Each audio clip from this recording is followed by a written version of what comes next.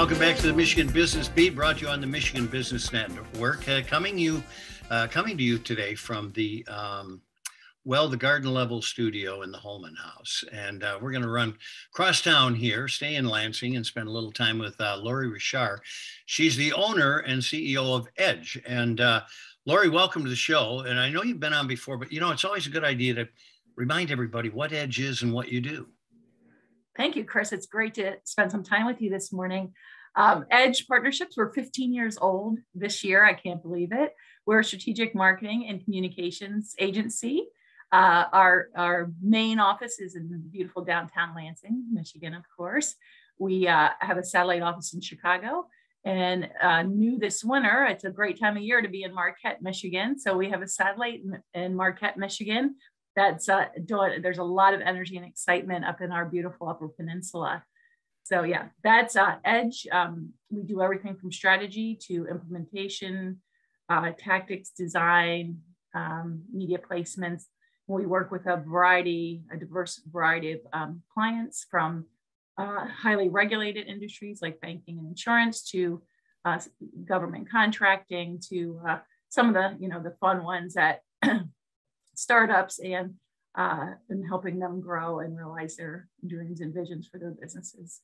Well, you do a tremendous job. And of course, our relationship goes way back. I remember you being in a local health system as the marketing director, and it was a lot of fun in those days.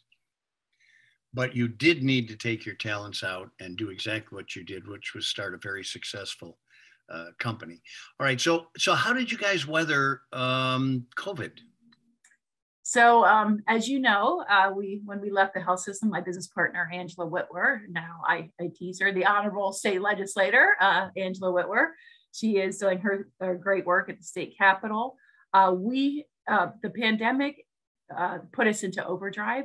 We grew our staff by about 35% during the pandemic to meet the great need for communications out there and for marketing services that needed to survive this pandemic. So we came out swinging, and we stood alongside of our great clients, and we worked really hard. So we fared very well. I don't like to kind of brag about that because there are some of my friends and colleagues whose small businesses didn't fare so well. Yeah. But they'll be back. That entrepreneurial spirit will continue to burn, and they will come back with a more determination than ever, I'm sure. Well, it's interesting. That's a great segue to the next thing I wanted to talk about, which is what are you seeing out in the marketplace now? I know what our numbers are from the Michigan Future Business Index, and there's still that enthusiasm for tomorrow.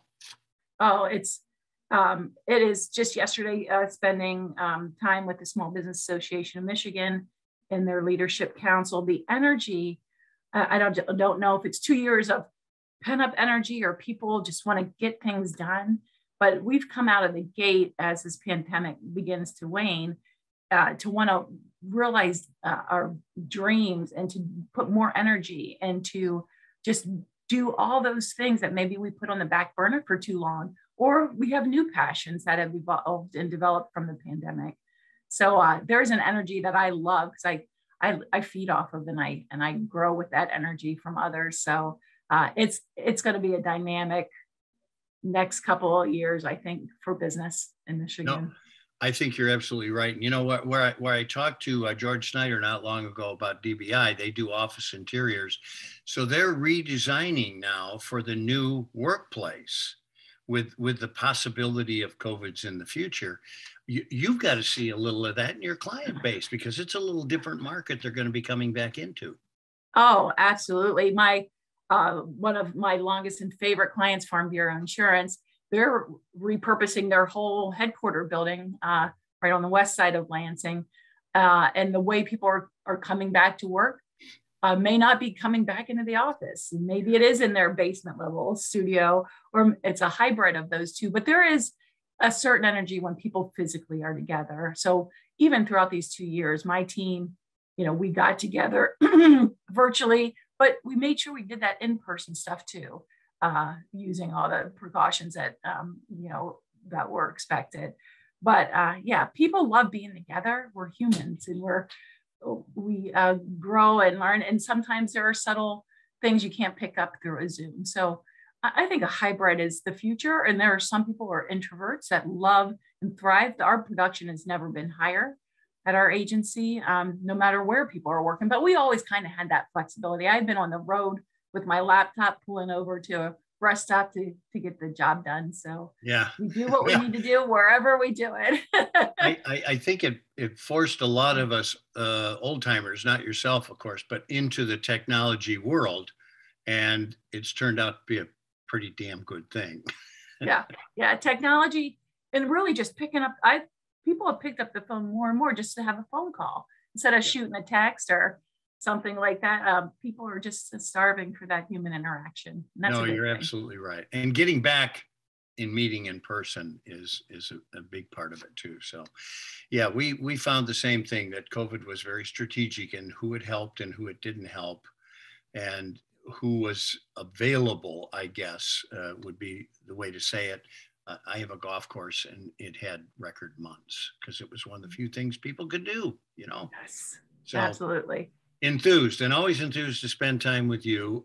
Thanks so much for your time today, Lorri Rishar, owner and CEO of Edge. We'll be back to chart your ever moving forward growth in your company. Oh, thank you, Chris, and thank you for all your support through the years. Well, appreciate you paid it off with tremendous success. Trust me. I'm Chris Holman. You're watching the Michigan Business Beat on the Michigan Business Network.